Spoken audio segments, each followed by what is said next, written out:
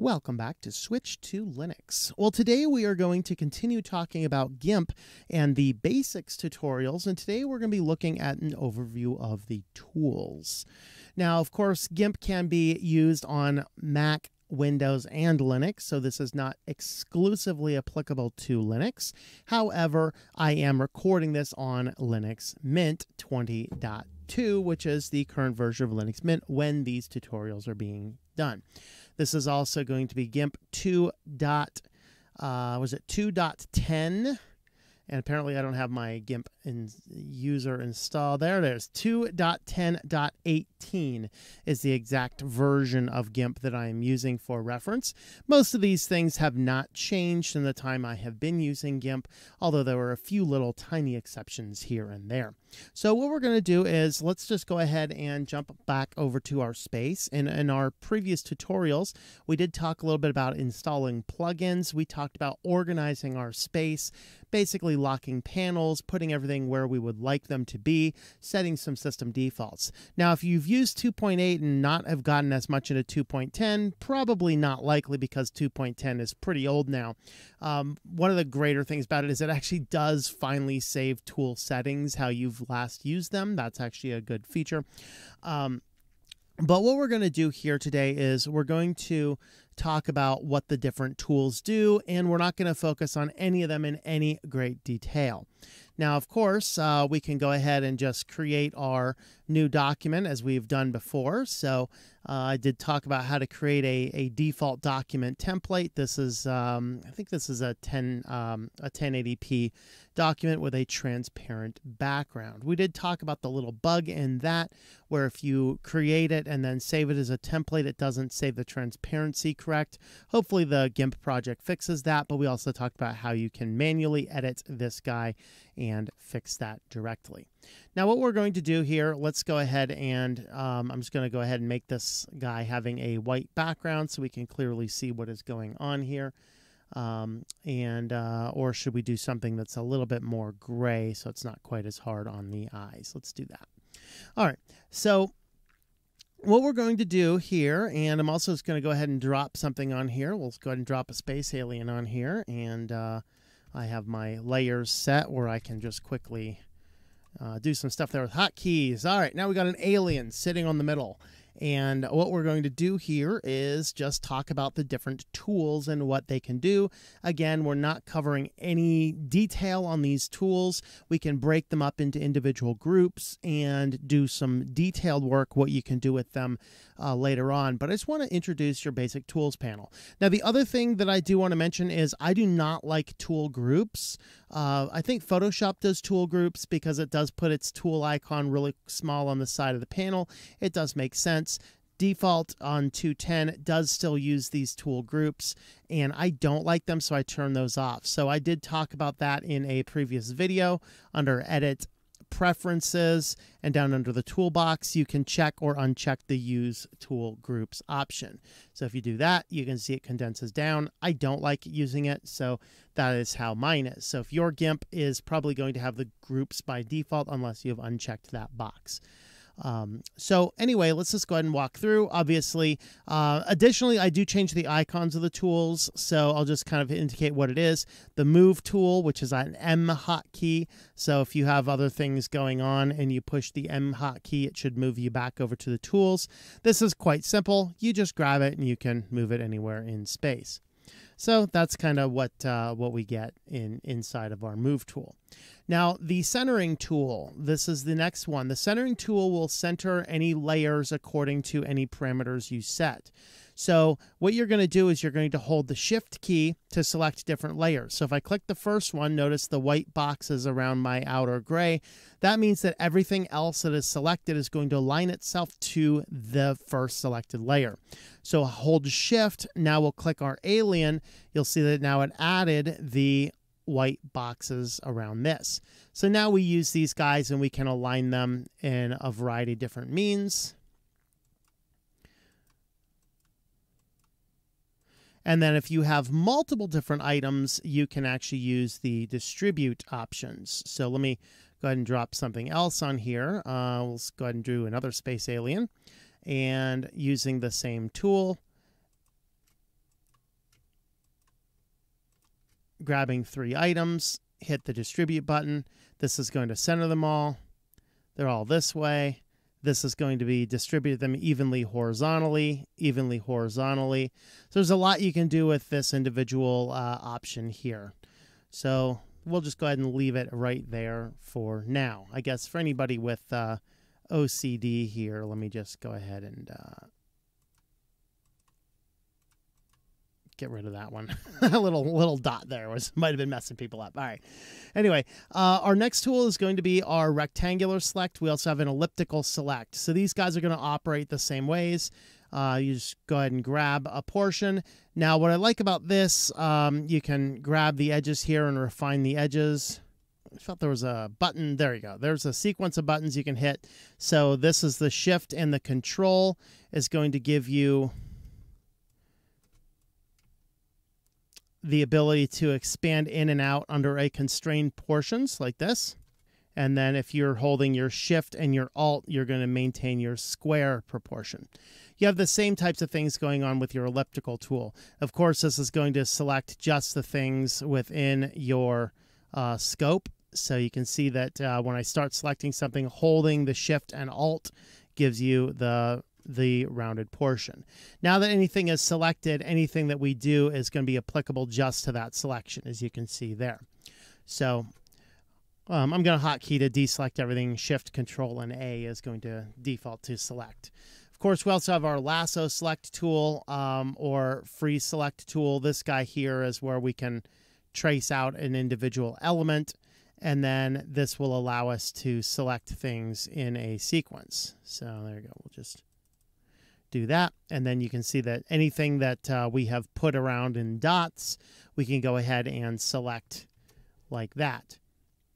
So the next one is the scissor select tool. This one's really good for getting out individual items around images. So what you're going to do is you're going to start by selecting the first part you want to do, and then it's going to intelligently select the color schemes around it. So you can see what I'm doing here, getting close to it, and it's hugging the side of the pixel colors. So it's not going to give us an absolute perfect select, but it's going to give us something that's pretty close to what we need. And then we can go ahead and get everything refined from there. We're just going to go ahead and patch it back up quickly.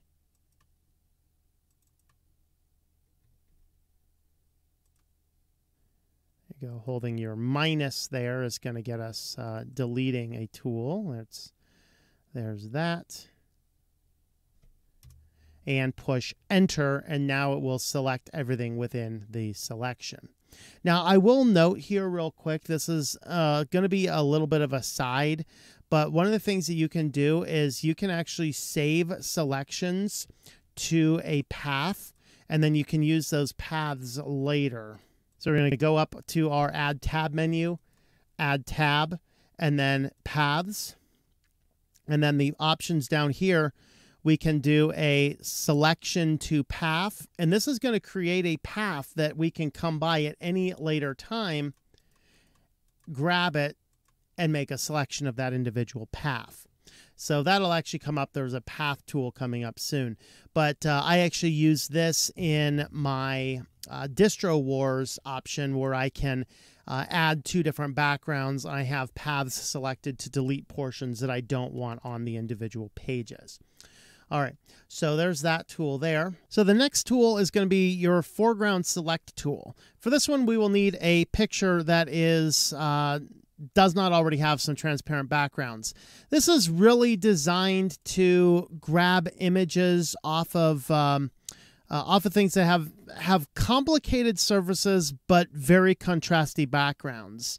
So if you look at the GIMP tutorial on this, it's going to be something like a flower, a pink flower on a very, very dark background or something. The only image I have on my computer here that's nice and useful is going to be the YouTube play button. So what we're going to do here is we're just going to start by going around the image that we would like, making sure to have enough of the extra background we're trying to get out of. Hit enter. This is going to create a mask. Now we're in a paintbrush tool, and you just want to paint on the inside the type of color that you would like. You can hit your preview mask to preview what it's going to look like. hit your select option, and you can see that it's only going to select the portions within here. So now I can do I could do something like invert and delete everything but that. Of course, I would need to add an alpha channel to get rid of it altogether, but there you go. So that's how you would do something like that. So that tool there is, I've actually don't generally use that tool. I just find there's other things that do better what that one should do, like actually our next tool. This is the one I use a lot. This guy's going to be a fuzzy select tool, and you just click it and it's going to highlight anything that's basically a contrasty background. So I can go ahead and add a selection there, and I can delete everything that's black. I like that tool way better than using the foreground extraction tool. I think it just works so much better. So that's what we have there. All right, the next one, this is going to be the Select by Color tool. So there is a threshold. So on this one, you're going to click it, and it's going to go through the entire layer and select everything that's similar in color to the portion that you've selected. And then there's a threshold as well. So you can increase or decrease your threshold to make it work a little bit better. But that's going to be useful if you have a lot of very similar colors. Let's go back to our aforementioned one and click on this guy here. You can see it's going to select everything on here that's white pretty well. Well, you know what? Let's just go ahead and keep this layer here because I keep on coming back to it. We'll just move it down there. All right, so the next one is going to be our crop tool. Remove edges from an image or layer. And I can say I've never actually used this one. Just go ahead and copy what you need. Hit enter. Boom, it's going to crop everything out of the image from that. Whoop, I don't want to do that. And you can actually select current layer only. You can see the tool panel. Again, we'll cover the tool panels a little bit later, but you can just do current layer only as well. Come back to your selection.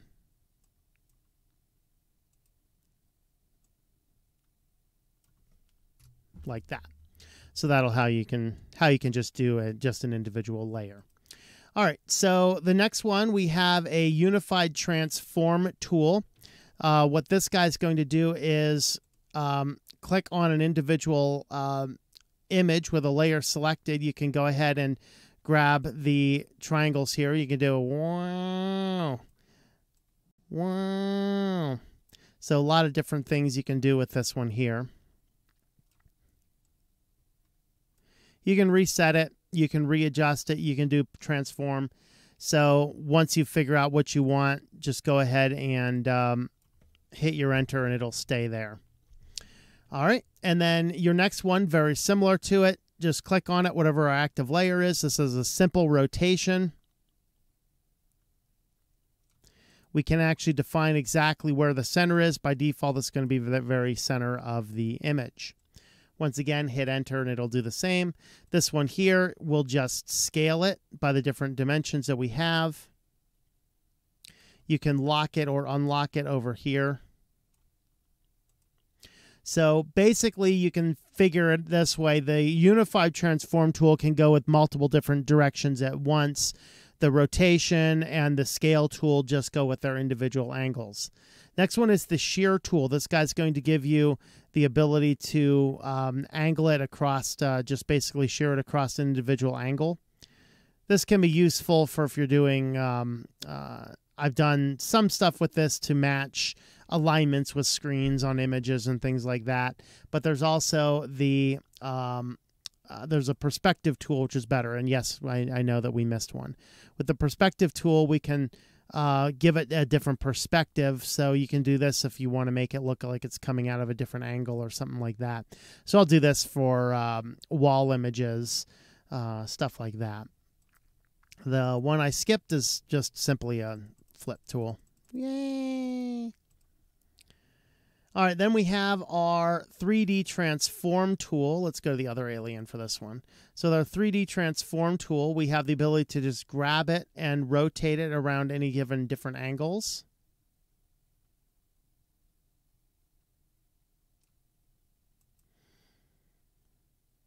And then we can actually do some things with locking in some different angles and stuff like this here. So this will tell us which axis it's rotating around over here.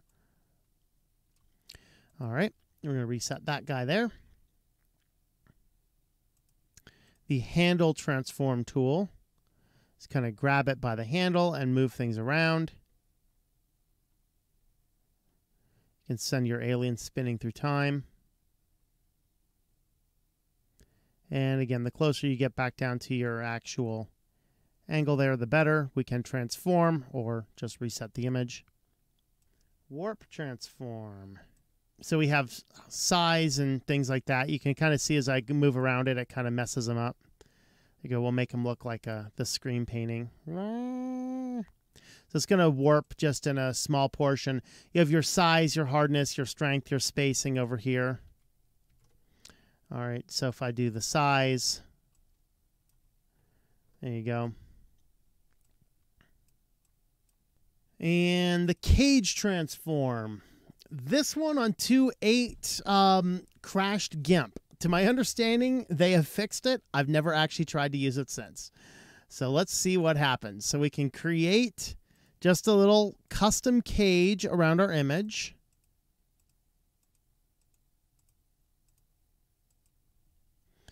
Now it's computing the cage. And so now what we're doing is you just grab these individual points, move them, and it will adjust the images around the points to what we're trying to do here. So you can see what it's doing. So you can do this and make the alien look like it's being sucked into a warp or something. Didn't I see that on like Mac and Me? You know. So let's go ahead and undo all of that. Now we're on to our simple, more common, basic ones. Basically, your bucket fill tool. You know, no surprises in that one there. Our gradient tool. And then now I'll note that the bucket and gradient tools, there's a gradient palette over here, so you can select your different gradients and do things like that. All right. And then you can select whether you're going to be doing, you can select what your gradients are. And I believe you can actually come down here and we'll look at the shapes and things another time when we do a little bit more details there.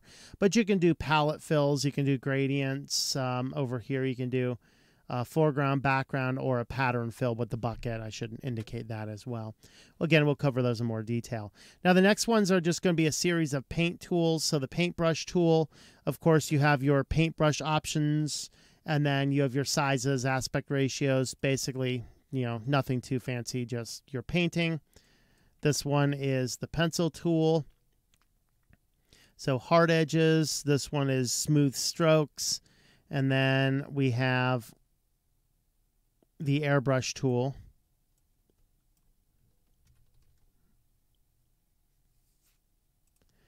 Calligraphy style painting here.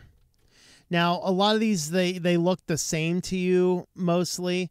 These are going to be changing slightly based on all the individual settings we're doing. So you can see the calligraphy. We can do a circle, a dot, a diamond, things like that. So we have a lot of different options that we have.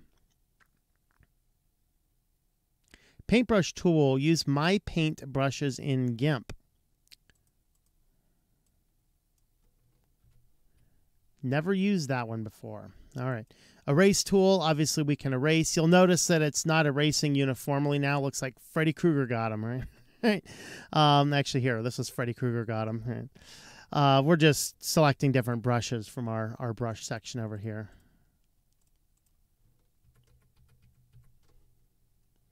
The clone tool, this guy here, let me go back to a regular brush. This guy here is, we're going to be able to grab an image on something, hold your control key, hit your enter, and then now you will be able to copy in an exact clone exactly what part is selected. So you can use this to make another copy, duplicate it, anything like that. Oftentimes I'm going to use this to patch up images where you've overlaid images on top of each other, things like that. So the next one is the perspective clone tool. This one's an interesting one. So what we're going to do is we actually have to use the tools over here to get our perspectives figured out. So the first thing we want to do is click on the image and get a perspective that we would like. So let's do something like this, which is going to be really weird. Now that we have the selective grabbed, we're going to grab an individual point that we would like. Let's do that. And now you can see as I'm cloning it, now it is cloning it over the perspective that we have changed. So the clone tool does the exact clone over. The perspective tool, we grab the portion that we would like to change the perspection of the image, and then we just go ahead and do the whole thing there. So a little bit more confusing, but you need to do the modify, and then you need to do your perspective clone once it's done. Very interesting tool. Never used that one before. Our next one is going to be our healing tool. I will use this one if I'm doing a landscape, and what it's going to do is we select the region that we would like. We can probably actually use it to fix the side of the alien's head here. And then what we do with it is we're going to scratch that.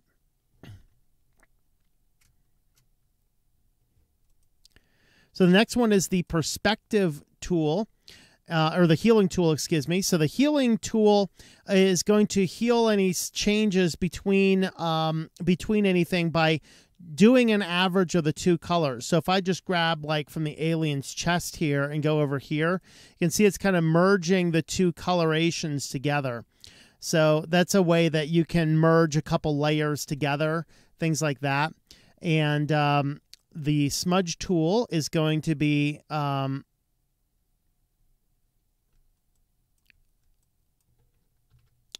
what the smudge tool is going to do is it's kind of like smudging paint. So you're going to start with whatever your color is or whatever else you're doing, and then we're just going to grab the portion, and you can see what it's doing is it's really smudging all the colors together. It's doing an average of the individual colors. Also, again, good for smoothing out differences in between images. We have our blur or sharpening tool. Again, this will either blur or sharpen based on how we have our options set up. So this is the blur. You can see it's getting blurrier there. And then we have a sharpen option as well, which is going to make it look a little bit sharper to the eye.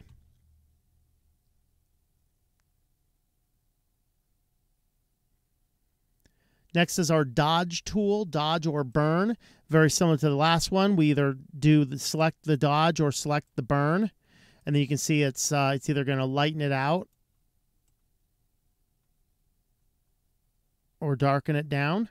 So these are actually kind of useful for adding some extra colorations to things. Kind of makes it look a little bit nicer there, you know, just in a couple little spots. And our paths tool, let's go to the paths tool last. Obviously the text editor, we can just select anywhere on here, create a new text layer, and then there's a lot of different options. We'll cover all the different options and things that you have a little bit later there. So the next tool is going to be the color picker tool. So this guy here, you can use it to find any color on the page. Now if you hold your shift, you can see that it uses the use info window. So when you click on this guy here, hold on, I do need to go back to the layer though. Do need to be on the right layer. You're going to see it's going to give us a pop-up here. It's going to show me the RGB, the pixel colors, the hex. So it tells me everything that we need. So if you need to know what color something is, this is really the tool that you want to use. You also can use it to set the foreground, to set the background, or to add it to the palette. So if you add it to the palette, you can see that it'll add a new palette tool here, and then it will add it to the palette of colors that we're using. All right, so that is how your color picker is going to work. Next tool is going to be your measure tools. So this is going to measure angles and differences. So if you need to know what some angle happens to be, you hit our user window, info window there. That'll tell us our angle from our point. It'll tell us our length, our width, things like that. This one does not have the shift to get us the tools that we need, so we will need to click that in order to view that guy. And then we have our zoom tools, just going to adjust the zoom. So you can use this to adjust whatever we want to do. So what is that? That's going to be Z. So if we're over here moving some stuff around, we're like, oh, I need to zoom in on that. There you go. That's how you can do that. All right, so the last tool I said we'd come back to is our paths.